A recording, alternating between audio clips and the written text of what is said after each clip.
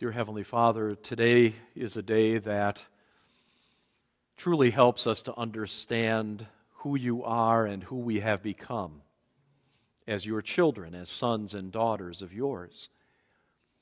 And it's still all about Jesus. It's always about Jesus, because it's only through Him that we know by your grace that we are forgiven and that we are saved, and that we have the promise that you give to us that we are saints now and will be forever saints with you in heaven, along with all of our loved ones who have died in the faith of Jesus and are already with you. Help us to know that there are no more tears there. Thanks be to you. In the name of Jesus we pray. Amen. Please be seated. You look at the title, the theme, what do you say? What's your response?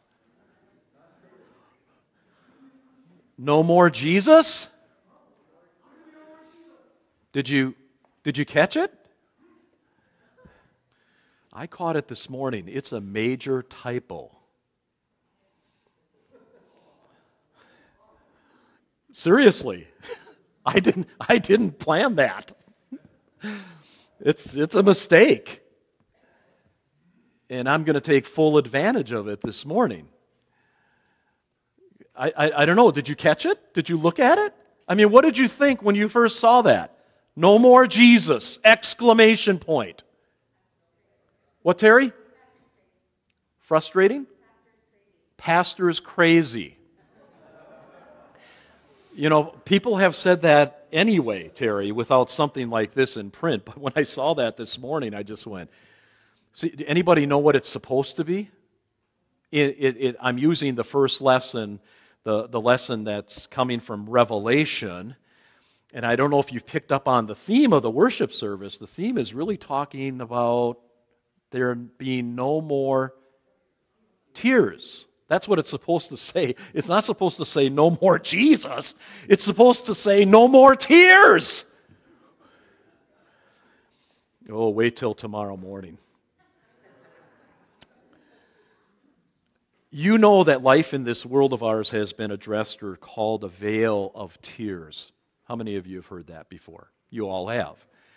And it's based only on one simple Bible passage out of Scripture. It's Psalm 84, verse 6, which says this: as they pass through the valley of Baca, they make it a place of springs. The autumn rains also cover it with pools. And that Hebrew word, Baca, means weeping. To weep, to cry, to shed tears. And even though our English Bibles really don't use this anymore, that phrase, the valley of tears, is still very well known to us, isn't it? And the experience of life itself as a valley of tears. Right? And how apropos is that in regard to what has happened and is happening and continues to happen each and every day of our lives. And that experience in regard to the valley of tears, the valley of weeping, and the valley of sorrow is not precluded for God's saints. And I do believe that looking out here, sometimes I go up and down the pew lines and I look at who's here, and you've heard me say this, a flood of things comes to me in regard to what has gone on in your lives and what is currently going on. Because you know that you've been blessed with me for, it's going to be 11 years this December. You know, did you know that? And it is a mutual blessing. I've been blessed with you for 11 years. But the longer that any pastor is with a group of people, obviously, it makes perfect sense that we get to know one another. And I get to know you quite well in regard to what has happened and is going on in your life. And I can look out at many of you right now, and what we're talking about here, the valley of tears, a lot of things are coming back to me. And all of the tears that have been shed. and the tears that are going to continue to be shed. We who believe in Jesus are God's saints. Do you hear that? Loud and clear. We who believe in Jesus, crucified, risen, ascended, and coming back again, we are God's saints. But folks, we are not immune to sorrows, are we? We are not. Quite the contrary. Yes, and on this All Saints' Day, we rejoice.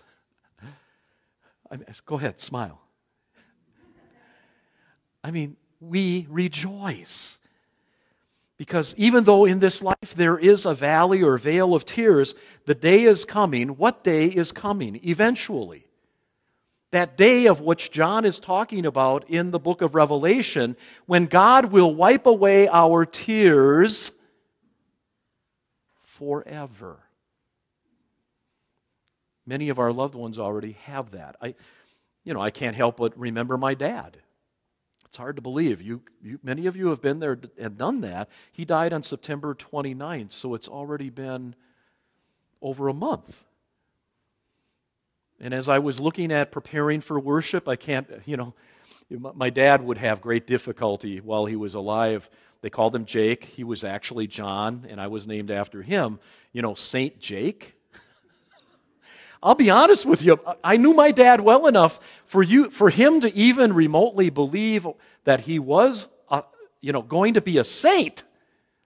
He had difficulty with that because he knew he was not so saintly. If you catch my drift. How many among us do you feel saintly? Do you look saintly? What's a saint look like?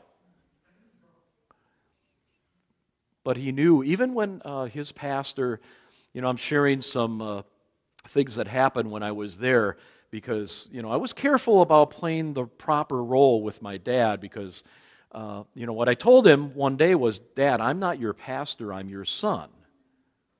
You have a pastor.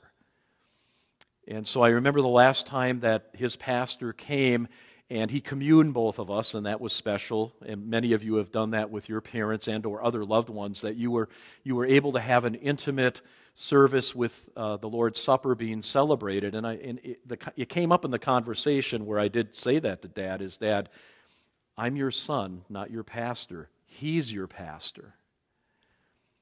So I looked at Pastor John Clevey and I said, now let him have it.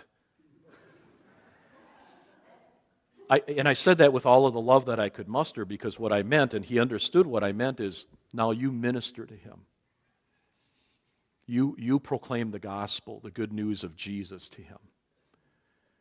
Because it's by way of that eternal gospel, the good news of Jesus Christ, our personal Lord and Savior, that we know that we are forgiven and that we are saved and we're going to heaven and we're all saints.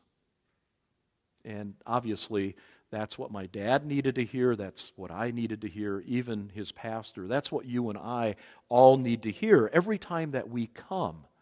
Even though we still live in this world in which there are enough tears that have already been shed, and tears that are being shed even now, and many tears to come up until the very last day when Jesus comes again. There's pop psychology out there in the world today that says, that view of life is a valley of tears or a vale of tears, it's unhealthy. Have you ever heard of that? Because obviously, the ways of the world are diametrically opposed to the ways of God and what God tells us in here. Pop psychology would tell us there's no need to shed tears. And have you paid attention to the commercials that are being shown on TV these days? And especially the drug commercials? How many of the pharmaceutical companies out there are advocating one drug after another to take away tears, in essence, your pain and your suffering, so that if you buy our drug, go to your doctor and say, hey, you saw this commercial and you want to take that drug, because if I take that drug, then I won't cry, because I won't have any pain or suffering. Then I always get the biggest kick out of it. Do you listen to the disclaimer after every drug commercial? They're all the same. And if you listen to it, it should scare the ever-living daylights out of you. Oh yeah, oh by the way, and if there are some ramifications that can happen and it might even kill you. That's the way I summarize it. So the disclaimer is given that way so that if it does kill you, you can't sue them. Because they forewarned you. But there are so many sources of tears, aren't there? Physical pain, grief over death, injustice, mistreatment, persecution, loneliness, rejection, sympathy for others, and as if that weren't enough, how about our own sin and our own guilt? And all you have to do is go through the 10 Commandments there. I don't know if you've ever done that. I'm not saying, it'll be a downer if you do it. I'll tell you. Because if you go through each one of the 10 Commandments and ask yourself, now how have I sinned against this commandment? And you start writing things down, you know how long your list is going to be? Arnold said he needs more paper. Well, he was just saying need for paper, but I'm laying it on you, Arnold. But you know what? It's true. You would virtually run out of paper. You can't. There's no way that you and I can list every single sin that we're guilty of. But we know that whatever those sins are, yes, and we're called as God's saints to live His word, His will as best as we can. But in the midst of it, we know Satan is going to do everything within his power to try to confront us with our sin and saying, you know what? Oh, you know what? You're just kidding yourself. You're just kidding yourself if you believe that you're a saint. Because you're so full of sin and you've been so sinful, there's no way, no how that God is ever going to forgive you, let alone take you to His heaven. Come on. No way. Have you ever felt that way? I've had people come to me over the years, and they felt the burden, the guilt of their sin. And they came to me because they were so concerned about what it is that they said and or did, which I'm not saying they shouldn't have been concerned about it, but they felt that it was so grievous that there was no way that God would ever forgive them. And there was no way for them to go to heaven.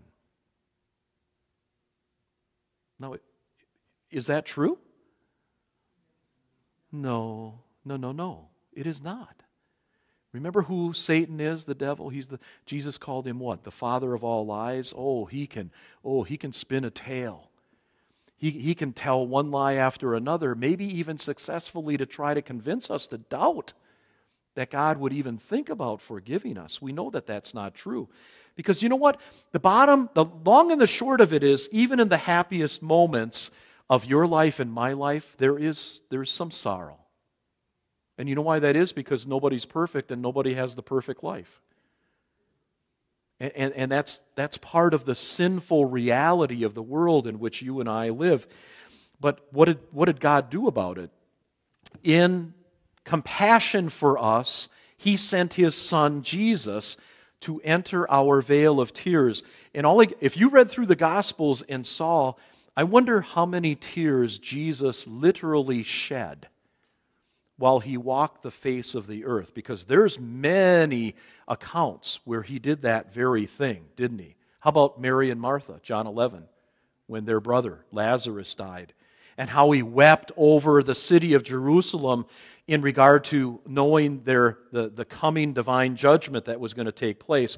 And what about His path? Do you think that He cried many a tear as He was being arrested and as He was being flogged and as He was being crucified on the cross?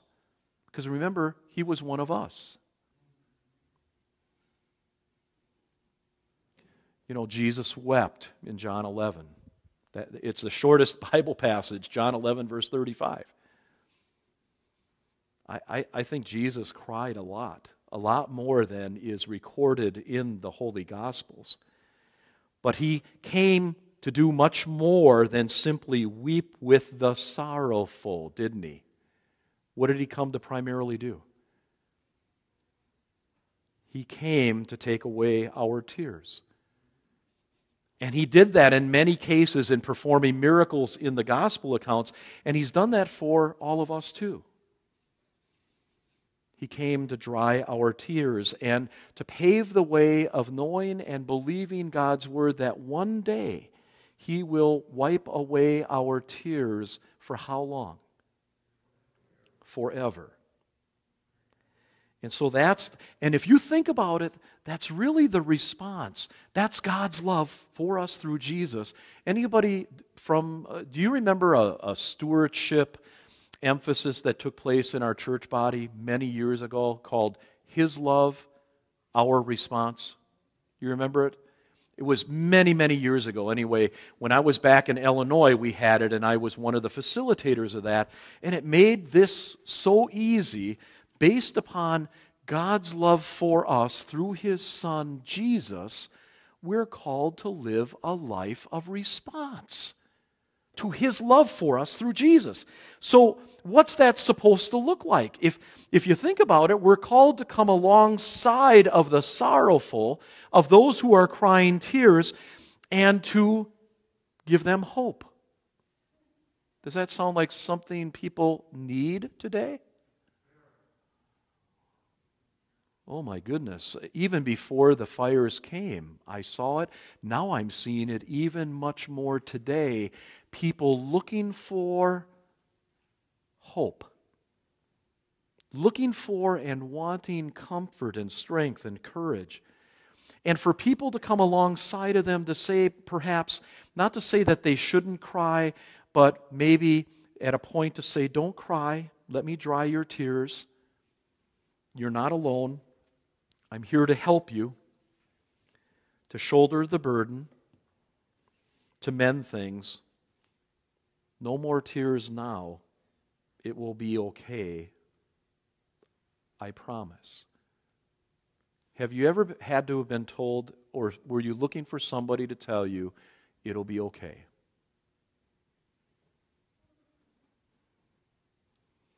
Yesterday, I shared this at the Bible study earlier. I was at the farmer's market, and I couldn't tell you how many times I heard it. As I usually go around 2 or 3 times because I got to see what everybody has before we're going to buy whatever.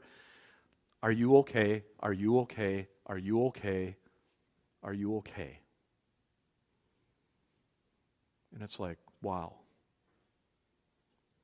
So right here, you and I, we are waiting, and often we weep, but in this life we sow in tears. And what does Jesus say in the gospel lesson? Blessed are those who mourn, for they shall be comforted. And that's what we got, and that's our response then, is what God says here. As we wait for the day that God will dry all of our tears, we should be looking for opportunities to come alongside other people and be there and perhaps maybe even to literally help to wipe away their tears. To extend to them God's own love and compassion, to bring them the good news of Jesus, not to shove Jesus down their throats, but when we're given the opportunity to share the love of Jesus, who saw their tears, who carried their sorrows, who cleansed them by His blood, and who will one day wipe every tear from their eyes. Do you think that that's the response that God would have us to live in response to His love? I think it is, and I believe it's scriptural. And I believe that, well, that's what we're doing with the people from St. Rose. Because I'm sure they cried many tears, and now they're crying tears of joy. Because us crazy Lutherans are coming alongside of crazy Catholics, and we've got this commonality by the grace of God through faith in Jesus that we're all sons and daughters in Christ. We're all children of God, and that's what John says in our epistle lesson, the second lesson. He's our Father, we're His children. Let's come alongside of one another, and especially those who are in sorrow, who have been shedding tears, and let's wipe their eyes. I really look upon that as something that we're doing with St. Rose, is we're wiping the tears from their eyes. And God is blessing us to be a blessing. Look for other ways to do that out there. Because if you're paying attention, they're all over the place. They really are. God help us. In the name of Jesus, amen.